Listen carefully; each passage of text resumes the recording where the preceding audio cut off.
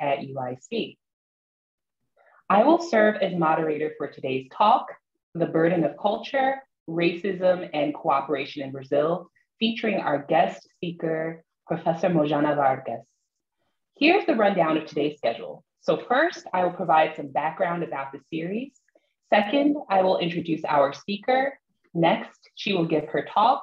And last, we will have open Q&A where comments in the chat will be acknowledged. You can raise your hand so that you can dialogue with our guests, and then we will close for the afternoon.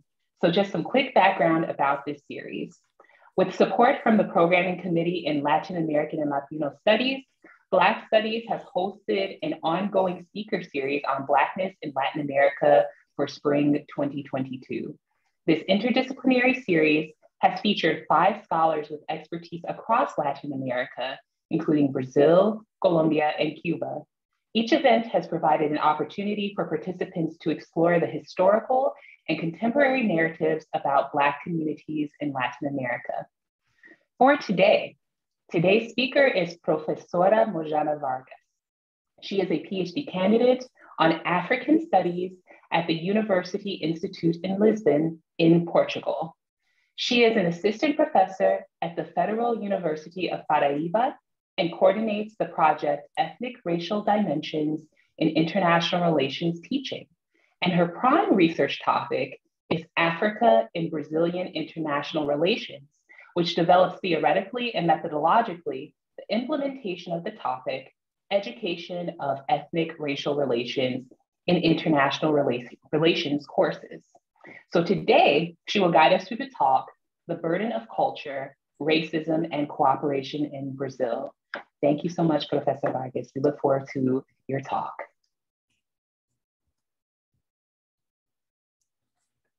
Well, thank you, Professor Harrington. Hi, everyone. I'm very happy to be here with you today. It's a pleasure for me. And I must confess that I'm a little nervous. While preparing this presentation, I realized that I haven't spoken in another language since 2019. So I feel a little bit rusty. I ask you for patience to listen to a presentation that I'm going to read for you about the topic, The Burden of Culture.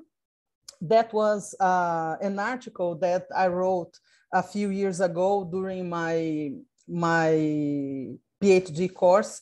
And sincerely, I never hoped that someone would actually read this work, because I sent it to an editor in India, and I never realized that it was really published. So Jaira found it, and she asked me to talk about something about it with you today. And after we started to talk about this presentation, a few things, some very harsh situations in Brazil happen, and so I changed a little bit the course of this presentation, and I decided to talk about something a little bit different, because African migrants in Brazil have a very particular experiences, and I decided to talk with you about this experience here today. So I want to share with you some reflections on the immigration of Africans in contemporary Brazil. And this is about this I am about to present here. I want to start thanking Professor Harrington for inviting me here today to this class with her students. We've known each other for a few years. I think now more than a decade, I believe. and I'm a huge admirer of her work as a researcher. Her research on the political role of domestic workers in Salvador was very striking for me, because I was personally touched by the recent passage of legislation that equated domestic workers with other workers in Brazil. Although at that time I had already started my career as a university professor, I was thrilled with that charge, personally thrilled with that charge, for having worked as a domestic worker in my teenager, without any labor rights and receiving less than the minimum wage at the time. In the beginning of her article, Jaira quotes a phrase that says that the passage of this legislation was a kind of a second abolition for Black women in Brazil. And I made this link because housework has been the occupation of different generations of Black women in Brazil since the colonial period. It is a form of underemployment for Black women. And so was the work of the young Moise Mugeni Kabagambi, hired on a day-to-day basis at a kiosk in Rio de Janeiro and brutally beaten to death for claiming late paydays. Moise and his family emigrated to Brazil from the Democratic Republic of Congo in 2020, hoping to achieve a more prosperous and safer life, far from the armed conflicts that affected Congo. Unfortunately, they found here the racial violence that is historically rooted in our slaveholding past, and that transforms Black bodies into individuals who are crushed daily, quoting the words of Achille Mbembe. Moise's case is the most recent of a long list of situations of violence suffered by Black immigrants in Brazil. And when I say Black immigrants, I include Haitians, Venezuelans, and Africans from different parts of the continent, who are received in the country under different legal statuses. Moise was among the 1,050 Congolese refugees admitted by the Brazilian government until 2021, a number well below the number of Haitians, around 6,006. Sorry, I always have problems with these numbers, but more than 6,000 Haitian refugees in Brazil admitted until 2020. In fact, it is not even the most recent case. Moise's case is not the most recent. Just a few days later, his murderer, another Black young immigrant, was shot to death for delaying the rent payment of the house where he lived with his wife and son in Belo Horizonte, Minas Gerais. If you search in Brazilian newspaper, you can find a lot of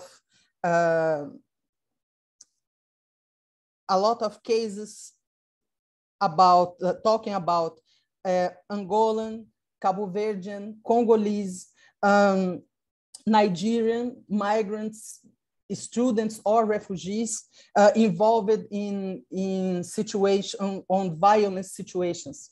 I found 6 different cases from 2019 and 2011 in different parts of Brazil, but we know that there are more cases, non-registered cases of violence against African migrants.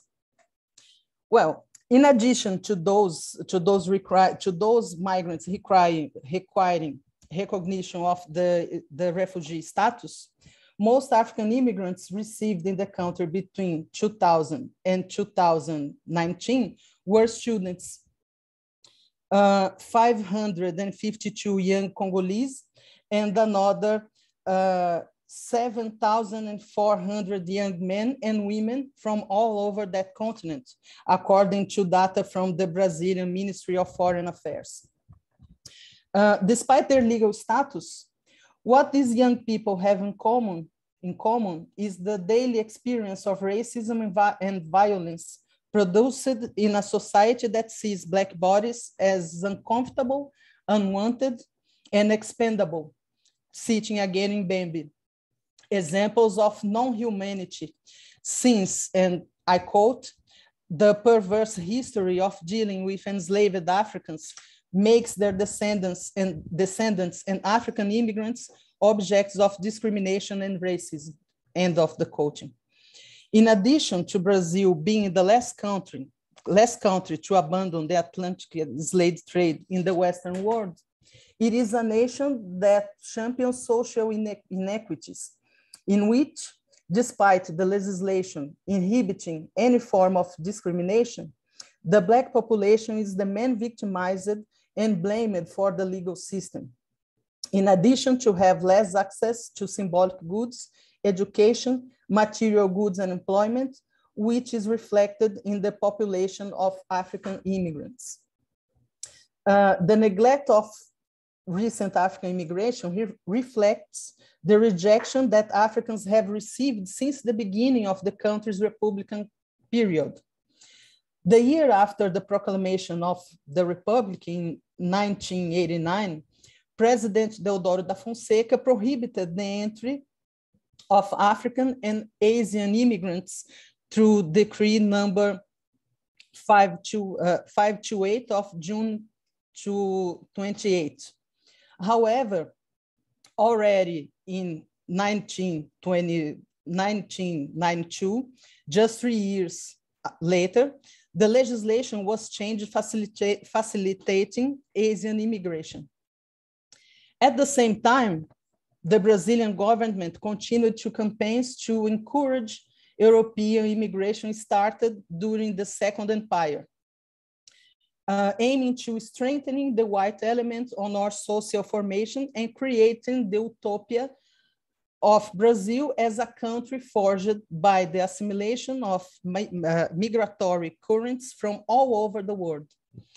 In this way, the descendants of enslaved Africans were left to incorporate into the sphere of activities of lesser economic and social prestige, marked by subalternity, expansiveness, and exoticism.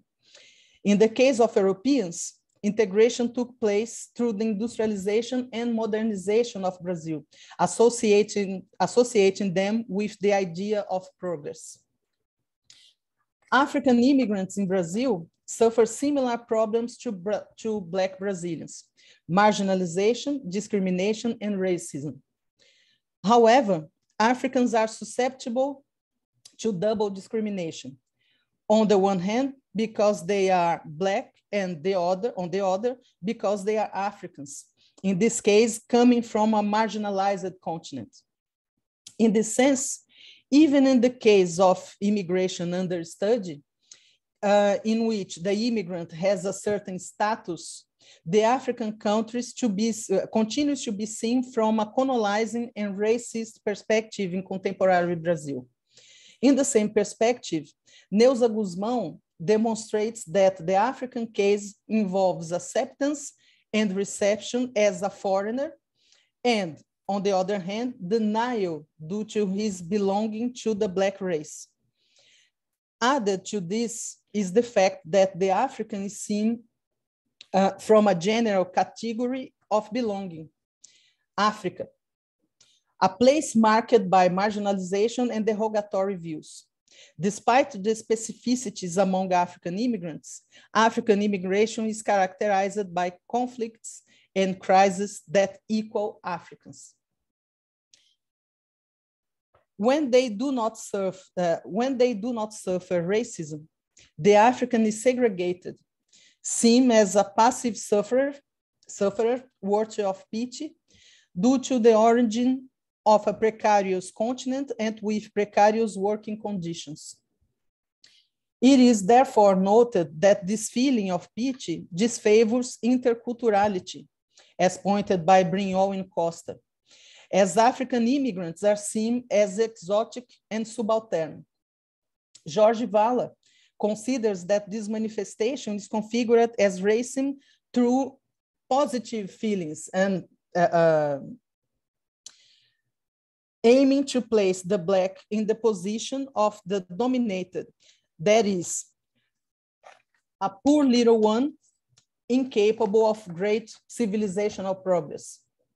It can be said, therefore, that African immigration refers us to four aspects. One, the general history of Black people.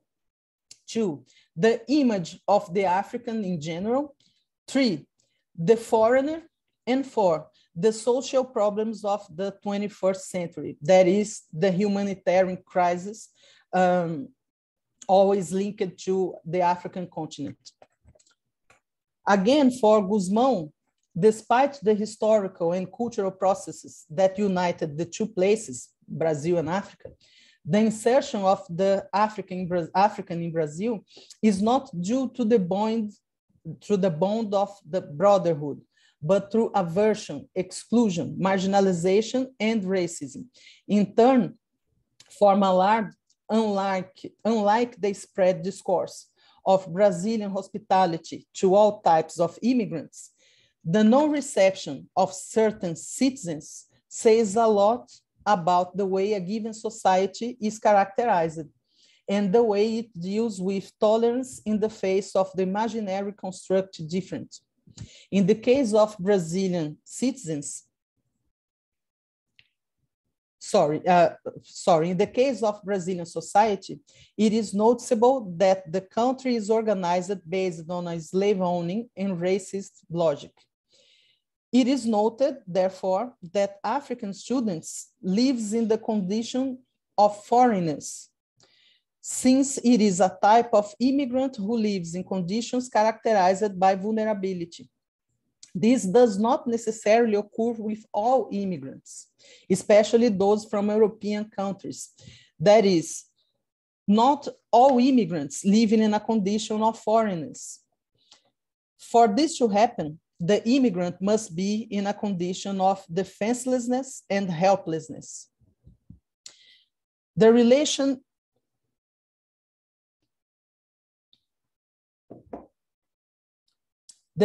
of African students with their Brazilian partners goes beyond individual issues, involving the general story of Black people in Brazil and the pejorative imaginary about being African, which may explain the difficulty of insertion, invisibility, and distancing of Brazilian students and scholars.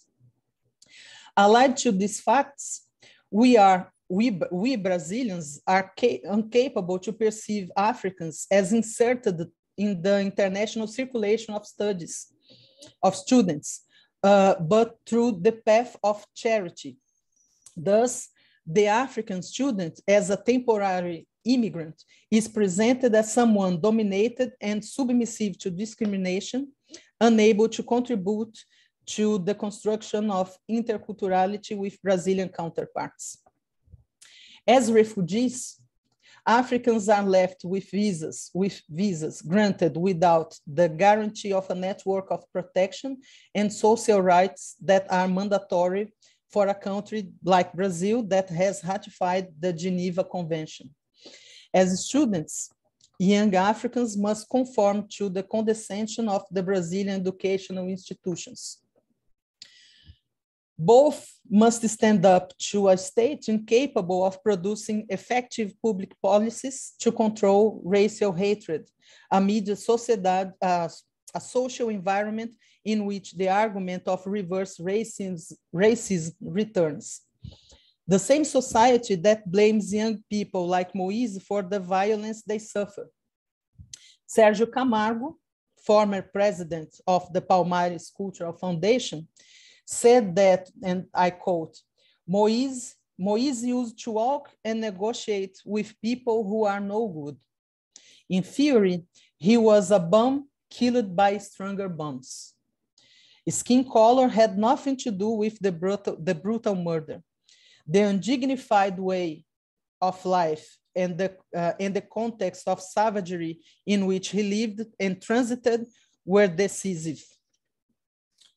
And the end of quote. To finish, Black people, whether Brazilians, Afro-Latinos, or Africans, always die twice. After physical death comes moral death, as we can see from Sergio Camargo's words. Moise, unfortunately, only escaped the second. Well, I hope I made myself understandable for you. And now I'm open to any questions you need to make. Thank you very much for your attention. Thank you, Professor Vargas, for your very powerful reflections on the conditions of immigration of Africans to Brazil in these contemporary times. This presentation was fascinating in light of all of the kind of global immigration questions that have risen to public discourse at this moment. So I would like to invite our students and also our guests at large to ask any questions of Professor Vargas, and we'll just open up the floor. So feel free to raise your hand or drop a question in the chat.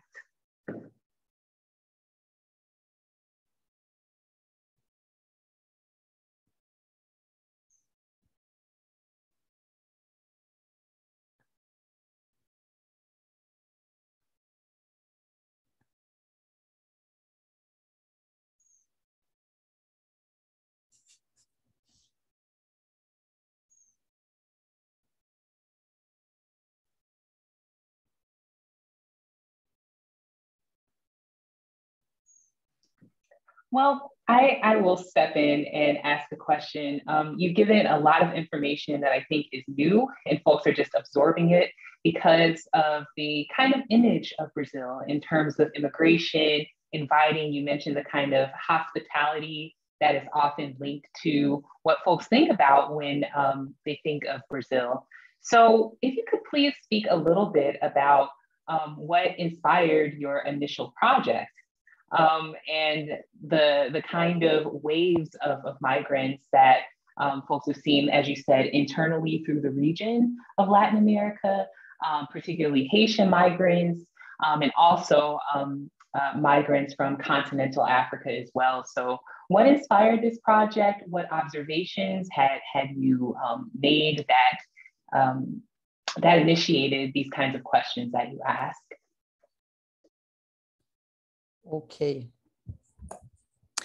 Okay, well, I think that my presentation was a little bit short, so sometimes it's difficult to organize the ideas to prepare, to formulate questions. Well, initially, my first research topic was the Brazilian educational cooperation with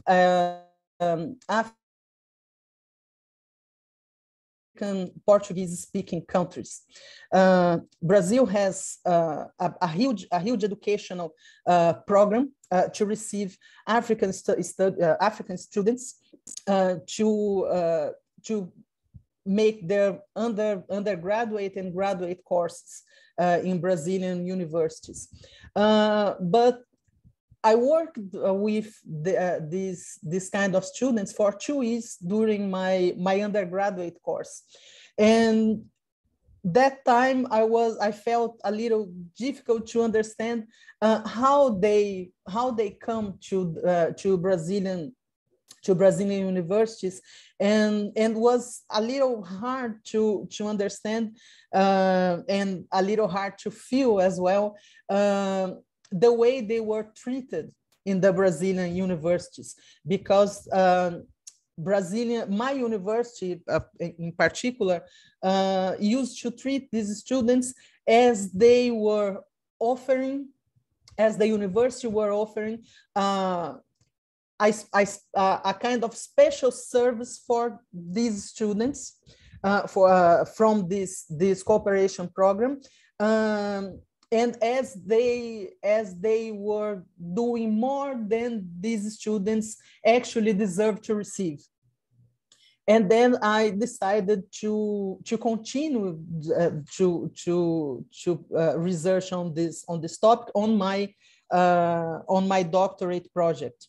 But while doing this research, I realized that the problem of this cooperation program, actually the problem has a few construction problems itself, but these internal problems are a reflection of the way Brazilian governance and Brazilian political decisors conceive the Brazilian policy for the African continent.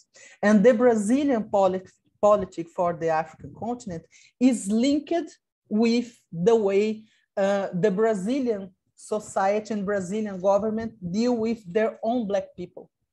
Brazilian foreign policy to Africa is filled with the same racist conceptions that we have in our day-to-day life here in Brazil, but they are not declared in the political construction. And Brazilian educational cooperation in their working into the Brazilian universities and into the way Brazilian government negotiates the program with the receiving countries is also marked with the same problem, with the same racism, I need a verb here that I'm going to remember. Just the same hidden racism that we have in our day-to-day life here, and this is difficult to demonstrate this in the terms that the international relations theory analyze the construction and the operation of foreign policy. So this is the bigger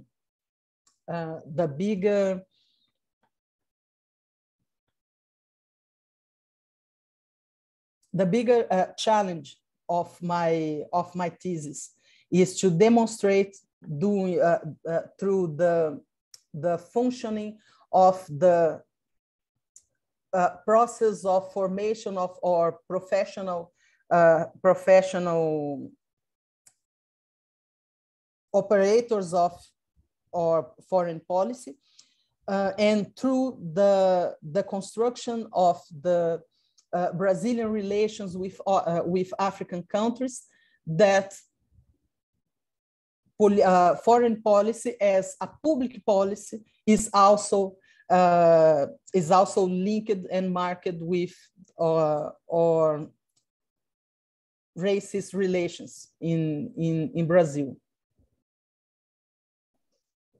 Fascinating take once again, in that this uncovers some of the myths around international relations and foreign policy that suggests that it's ultimately neutral. It's just country to country relations, peer to peer relations, but something it is that you're showing here is that there are foundational racist conceptions of that completely evade these ideas of equality that some people hearken to, and that a student asked about the Geneva Convention. So let's talk a little bit more about some of the policies that you indicate in your talk that help to shape these relations that are decidedly and openly described as cooperative, but seem to be anything but. So how is it that conventions like these actually work to undermine the cooperative nature between countries that are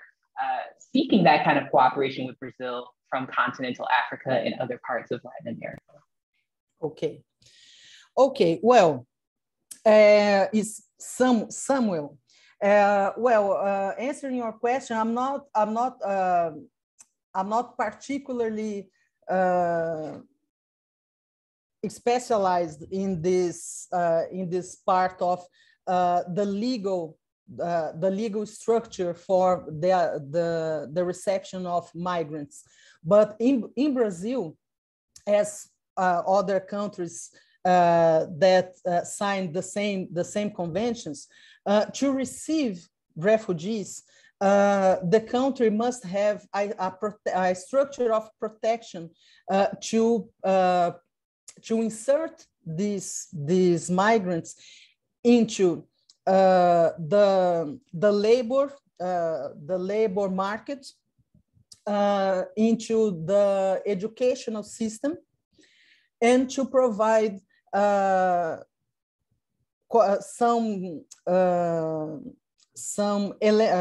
not elementar, it's Portuguese, but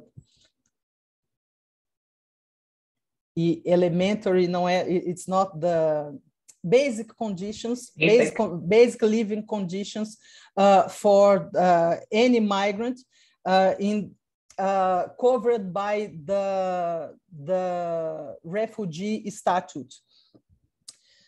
The problem is Brazil has granted visas for refugees, particularly from Congo, Venezuela, and Haiti, the three biggest contingents of groups of refugees that Brazil received in the last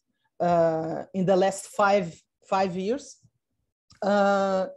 without creating this structure to protect the refugees. So when they come to Brazil, they are completely vulnerable to the exploration of the work. So the underemployment is everywhere to these refugees. They are vulnerable, especially vulnerable to violence, to xenophobic violence, despite the fact that Brazil projects this image of a fraternal country. But Black migrants they know that this is not their experience. And this was particularly evident during the World Cup in Rio de Janeiro, when people was more Brazilian people and Brazilian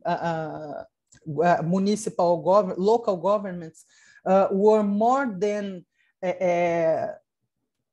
happy to receive Argentinians and North Americans and European and even Asiatic tourists for the World Cup. But the only group that had problems with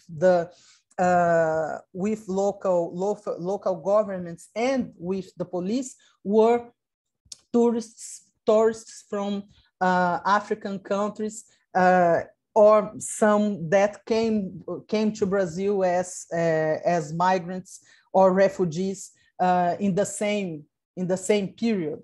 So the problem is Brazil doesn't make investments, doesn't invest enough to create a protection structure to migrants, and they can. Some of them can come to Brazil because there's the case of Brazil have received more than 2,000 applications for refugee status from Angolan candidates, and more than 90% of them were rejected. So when Brazil accepts this immigration, they must come on their own risk. Let's say like that. But a lot of them are even rejected by Brazilian government. Comparing to other countries in the same situation of Brazil, or and with a similar geographic situation as Brazil, as said, with geographical space, Brazil has a very low number of refugees. Actually, Brazil in 2021, Brazil had around 57,000 refugees in the country as with Brazilian proportion. So it's a kind of it's a political position, receiving only the less refugees, migrants as possible. Yes, and just as a reminder, Brazil's population size is about 200 million. So if that gives you an idea of the proportions of refugees that are welcomed into the country through these programs. John asked here, could you kindly elaborate more on the moral death that the Black community in Brazil are subjugated to? So what is it that you mean by that? Yes. I quoted in the end of my presentation, I quoted a post. It was a Twitter post made by Sérgio Camargo.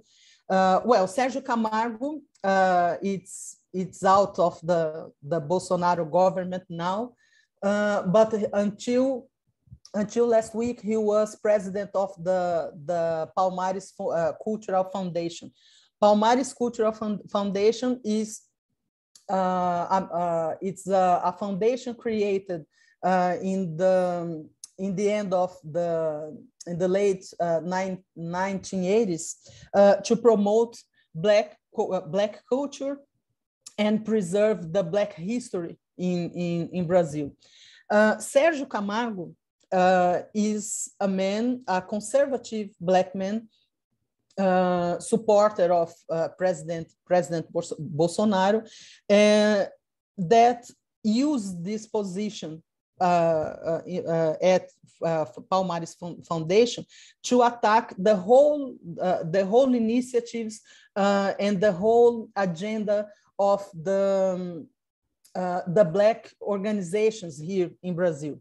When Moise was assassinated, he made this post in his personal account of Twitter, saying that Moise was assassinated because he lived around criminals, and he himself was a criminal. And this talk from Sérgio Camargo was not isolated. When the Brazilian press began the cover of the case, they said that Moise was drunk. They said that Moise supposedly abandoned his work, and this situation was just one example of the kind of the manner that Brazilian press and some of our political leaders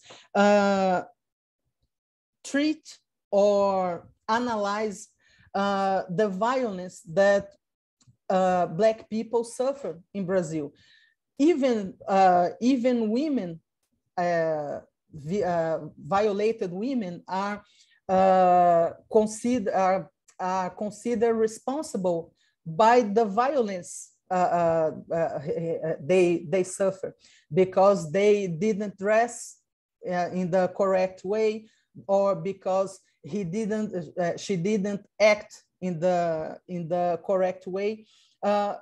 In other words, this moral debt that I mentioned is the operation made by the press, by some of our conservative leaders to make Black people always accountable for the violence they receive from society. I hope I answered your question. Well done, well done.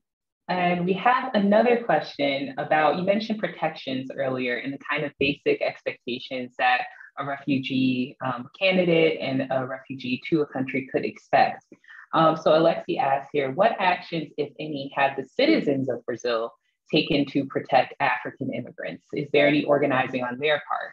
And also a secondary question, is there any support from the government for students like, well, DACA? So in the United States, DACA is a separate kind of question, but let's take the first one.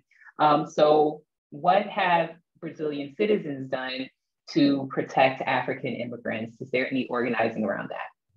Well, most of the action we have in the civil society in Brazil to support immigrants are from or NGOs dedicated to support and or support in a very large in different ways. Some NGOs are dedicated to help immigrants to find works. Some NGOs are dedicated to teach Portuguese to these migrants. Some of them are dedicated to help these migrants to find households. But most of this action is not supported directly for the government, for the Brazilian government. Some of these NGOs keep their work going with private. No, just a minute, just checking.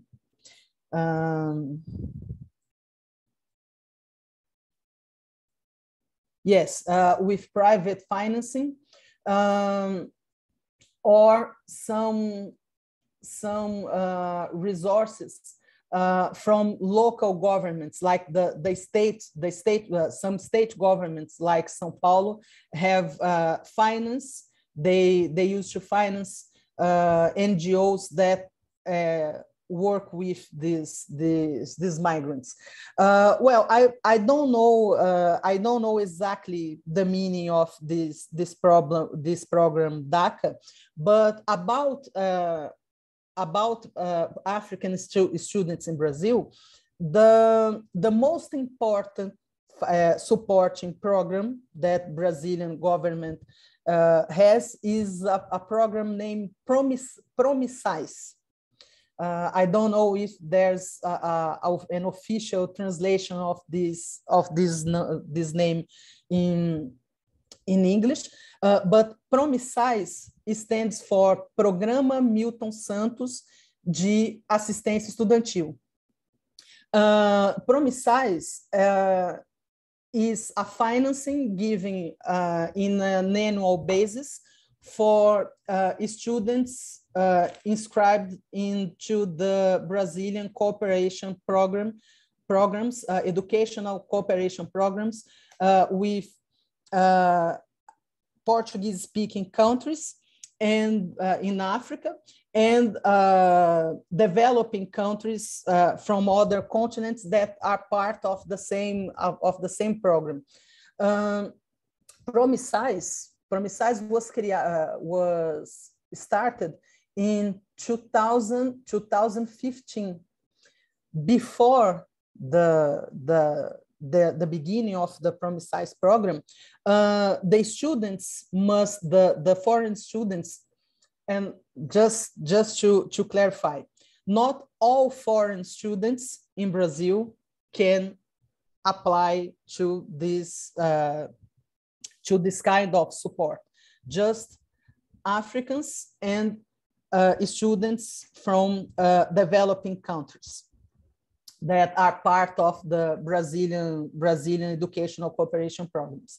But before the beginning of Promissais, students should have had to apply into their own universities to try to get some support to pay rent, to pay transport or housing. And the problem was that the Brazilian cooperation program stated that African students, African and other developing countries, students in Brazil should prove before coming to Brazil, they should prove that they have financial conditions to keep themselves in the country. So what the Brazilian universities used to do, they used to put the African students in the end of the line in the distribution of the supporting, and if possible, they would receive some support. But the Brazilian universities doesn't felt responsible to support these students that are almost totally vulnerable, economically vulnerable in Brazil.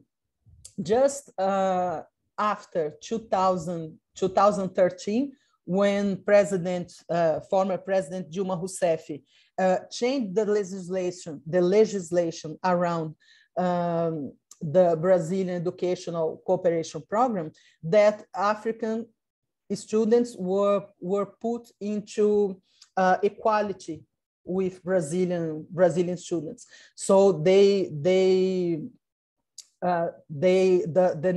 new law stated that they had the same these cooperation students should have the same rights from the Brazilian students. So they couldn't be discriminated into the Brazilian universities when applying for supporting student support programs.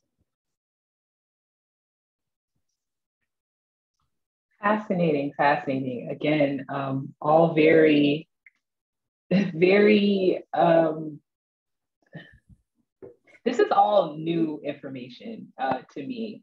And I think that your perspective, not only as a scholar of foreign policy and international relations, your experiences having lived in other parts of the world also, I think, from our conversations, has informed your views on immigration and with African migrants in particular. So I had the pleasure of visiting Portugal with Professor Vargas. And at the time she was at a university in Lisbon, and she was explaining to me about the situation that, that distinguished African migration to Europe. And although, similarly, there's a kind of notion about the openness of Europe that continues to permeate public dialogue. So if we could talk about African migration to Europe, what you saw, what you observed within the university, outside of the university, just to give us a little bit of context around that. That would be helpful in thinking through these sort of global relationships. Well, during my time in Portugal, I have the pleasure to make friendship with a lot of African students from different parts of the continent living in Portugal.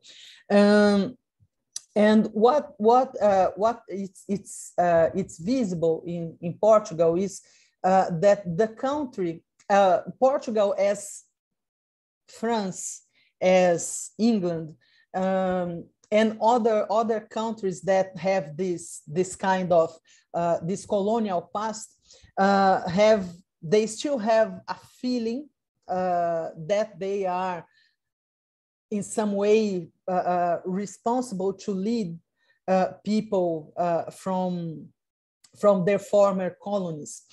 So in Portugal, you can find a huge group of just speaking about the young population, the young African descendant population in Portugal. But you can find a huge group of Black people born around the 1980s that born in Portugal as descendants of African migrants that went to Portugal in the 70s and in the 60s during the time of the independence wars. But these people born in Portugal and lived their whole life in Europe. Some of them never had the opportunity to visit the country of their fathers, Angola or Guinea-Bissau or Cabo Verde or Mozambique in Africa. But in Portugal, they are not acknowledged as Portuguese. They are seen, and they are and their legal status is of Africans. They are foreigners in their own country. And this is a big problem, because as foreigners in Portugal, they don't have the same rights as Portuguese people have. Some of these people have the obligation to renew their visa to stay in Portugal, to stay in the country that we were born. So this a very confusion situation for someone for someone born in Brazil or in United States, where people receive the nationality by the soil of the country, not from their ancestral, their fathers, not depending on the nationality of their fathers. And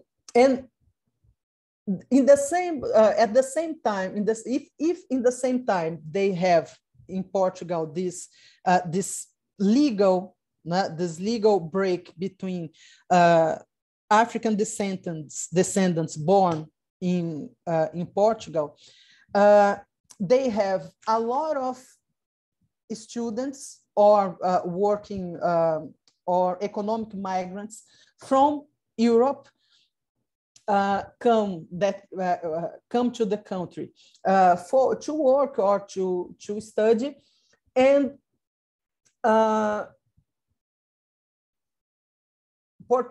Portuguese institutions try to classify these people according to the kind of not the kind of visa, because this is a part of the legal structure, but according to the purpose of their staying in Portugal. So when I first come to Portugal, people, I always talk to people, and they used to ask me what I was doing in the country. So when I explained that I was doing my PhD thesis, they started to treat me differently. So people used to say to me, "Oh, so you're a different kind of immigrant." What the meaning of this? Saying that you are a different kind of immigrant is like saying that you are not here as economic migrant. You're not here looking for a job. So in 4 or 5 years, you are leaving the country back to your own place. So there's always that feeling that people are hoping for you to say that sometime you are finally leaving their country, and so they will be free from all, not just from you, but from all Black migrants in the country. So there's this contradiction. African migrants in Portugal work as Black people here in Brazil. They do most of the jobs, the low payment jobs. Black women, Black African migrants in Portugal, for example, used to work in the commerce, like in commerce like McDonald's and this kind of fast food places. They are most of the cleaning workers, especially women, especially Black African women, are most of the workers in the cleaning services. They are most of the workers in construction. So they are for the Portuguese economy. African migrants are really necessary, but at the same time, the Portuguese society rejects these migrants in the same way that Brazilian society rejects African migrants, even refugees or students here in Brazil. Thank you so much for those reflections. Layla mentions here, it's wild how that applies to the United States as well. Many of the observations that you're making, the students are making connections in that. Actually, this past week, we watched a film on Dominican-Haitian relations and immigration to the Dominican Republic. So just as a reminder to all here, in 2013, the Dominican Republic Supreme Court stripped citizenship of anyone with Haitian parents. So similar to what it is that you're mentioning here, African migrants who were born in Portugal, who at least to the kind of legal frameworks that we have here in the United States, which are observed in Brazil, if you are born in a country, then that is the place of your nationality and your citizenship. But the idea that citizenship could be revoked, or that citizenship is still not a firm kind of category politically and with the kind of foreign policy that exists, it's actually it's shocking, it's startling, but it's not without precedent. And so when we think about these kinds of questions around immigration, especially as we're seeing the kind of shockwaves of COVID-19 and how economic migrants, how migrants in terms of conflict are being received, or where it is they're headed, we still can keep these questions in mind. We can still talk about, especially with the course that many students here are representing. It is a course on Black diasporas. And much of diaspora is talking about movement and movement across borders. What are the freedoms with which Black communities and African people are able to move about the world? What kind of restrictions are in place? How is it that citizenship can be this sort of contestable status when in the minds of many, it's just kind of like, you know, your nationality is a firm and fixed identity. And we're seeing more and more with people moving in search of better lives, in search of job opportunities, being forced to migrate to other parts of the world. These larger questions around racism and anti-Black racism still exist and still loom large. There are some others that are commenting here in the chat. Thank you so much for this important talk. And it leaves a lot of people without identity, as one said. But could we also talk to or speak to, just in the few minutes that remain here? So we will go until 12:30. This is just a time check. Some of my students have to leave at 12:15, but we'll continue talking. Could you speak about how it is that that communities are being formed in Brazil, despite the kind of pushback? So I remember one of my last times in Brazil, in Sao Paulo, I saw, you know, thriving restaurants and folks really welcoming their experiences in Brazil, and were able to share and exchange culture through different kinds of cultural organizations. So these are also some elements of what's going on. So if you could speak to that, that would be helpful in giving us a full context too. Okay, well, here in João Pessoa, unfortunately, despite we have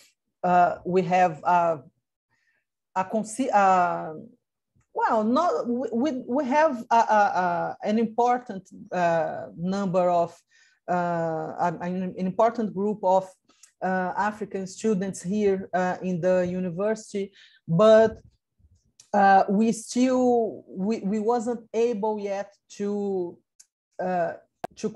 build a relationship with this group in order to promote an integration of these students here in the city. Well, but here we have groups of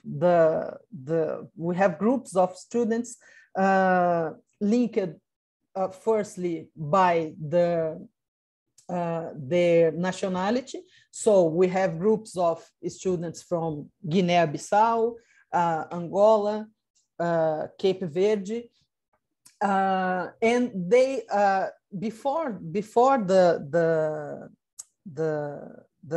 this COVID pandemic, they used to promote once a year a kind of festival that was used to be the moment when all these groups of African students could get together and to meet each other and promote some activities and talks and parties inspired on their own cultures. And here I'm using I use most of times the reference to their nationality, but inside these groups there are other divisions depending on the ethnic group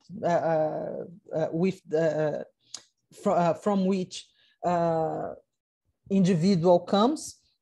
But what we can observe is that these ethnic differences that maybe in their own country can be more important, here these ethnic divides must give space to another kind of bonding they need to produce to survive. In São Paulo, we have a much larger number of African students than here in João Pessoa, and more than students, we have a bigger community of migrants in São Paulo, in cities like São Paulo, in Rio de Janeiro, and Salvador, that we don't have here in João Pessoa. People working in commerce, people that started some business, especially restaurants, African restaurants in São Paulo. And here in Paraíba, we are not at this point yet, because we have not only a smaller population, but the economic space of Paraíba and João Pessoa are less attractive to these migrants that need to invest well, in Brazil, there's a word that are much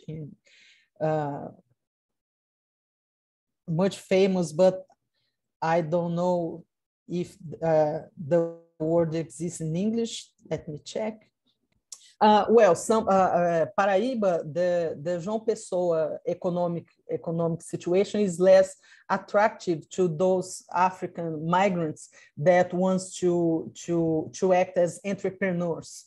So they look more commonly for bigger cities like São Paulo, Rio de Janeiro, Salvador, or even Fortaleza. That it's 2 states at north of Paraíba here in Brazil, that are economically more attractive. And these communities, they involve not only these groups of African entrepreneurs and their families, but most of these students groups that come to Brazil, and they try to bond with these communities for protection and for support, but they actually include even groups of migrants that I don't like to use the term illegal aliens, like the Donald Trump used to say in United States, but we have an unknown number of illegal immigrants in Can we Brazil, say not undocumented? Undocumented. Thank you very much, Jaira. Undocumented migrants, African migrants in Brazil, especially from Angola, and they despite the fact that some of them are undocumented, it doesn't mean that they are involved in illegal practices. Most of them are here in Brazil looking for jobs, looking for some kind of work they can do, but they don't have. They are not accepted. They are not accepted as refugees by the Brazilian country, because they don't. Brazilian government wants that people prove that they are in danger in their own country, to recognize the refugee status for a foreigner. If someone can't make this point to the Brazilian government, the only way they have to come to Brazil is as an undocumented migrant, because someone applying for a refugee status is not someone that can apply for a student or a worker visa here in Brazil. So we have a net of relations in these African communities here in Brazil, and we have actually we have to look down, to look more closely to these communities, to understand what are the kind of problems that they faces and they are facing, and to develop the policies, political policies, public policies that can produce a real integration of this community into the Brazilian society. But the problem is Brazilian government don't have a real will to integrate even their own Black population into the society. And so Africans are even more vulnerable in this point. Thank you, Professora Vargas. A comment here is that I honestly, in a way, understand this whole thing about being undocumented. It is really sad to think that someone needs to prove themselves, or to prove their existence. Yes. So that's one comment that we have. Let's see if we have any other questions. Any other reflections on what it is that you've heard? Anyone learn anything new today, like to share?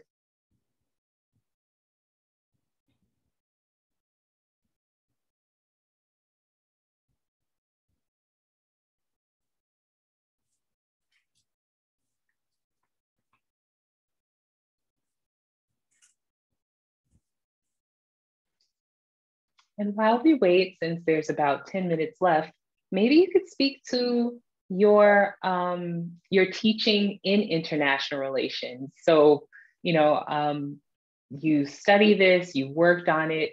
How much of this conversation around racism, Black populations, is that a very common thing to hear? What it is that we're discussing right now?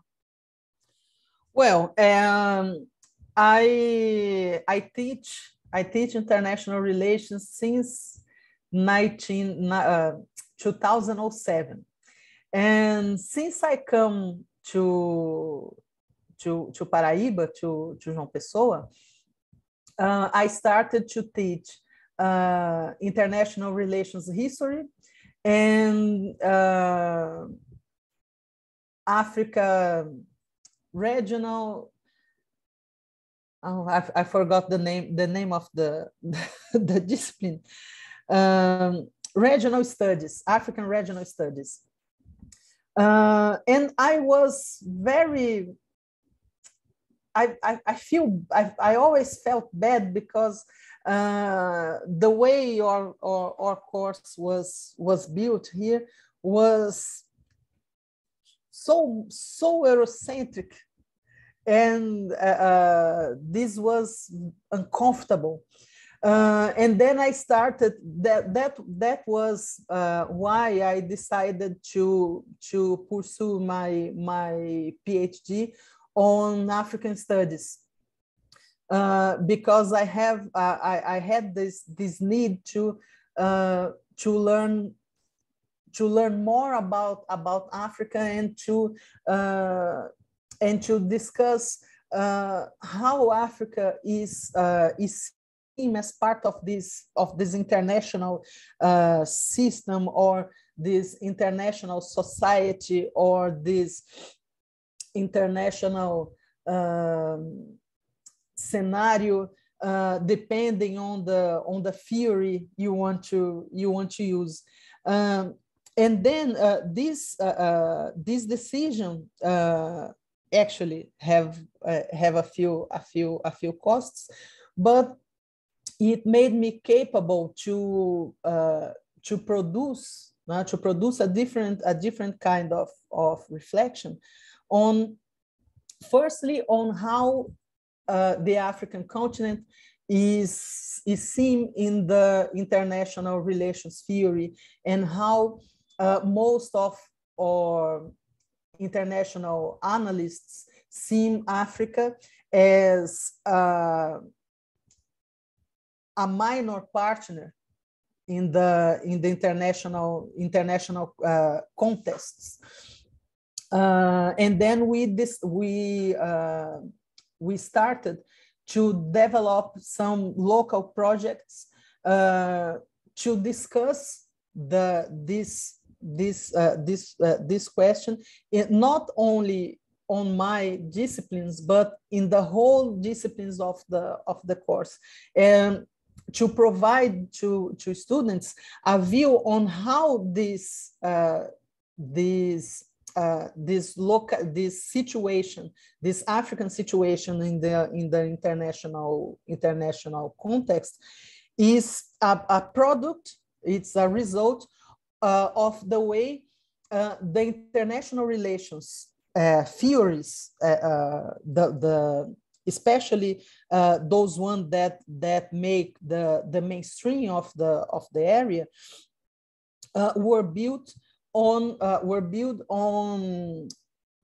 supremacist premises and white supremacist premises. It's to to complete the phrase. And we try to demonstrate to them how these philosophic white supremacist premises were introduced into our modern theory or classic theories like realism and liberalism, in a way that it's not necessary to say that Africa is not important in the international system, because this is like this became itself a premise on our theories, and this must be confronted in our in the way we analyze the international relations, and not just in the African case, because I always talk about Africa because this is it's my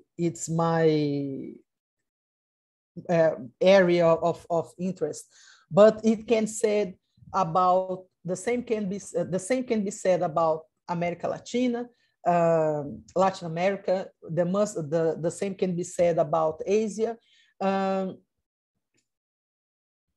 because the origin of these constructions is the process of colonization. So we have to get really into the study of this experience, and I analyze this historically, but it can be done in other areas as well, to uncover these hierarchical relations between North and South, North countries and South countries, and Black people and white people and non-white people, including Blacks, indigenous peoples, Asians, and what else?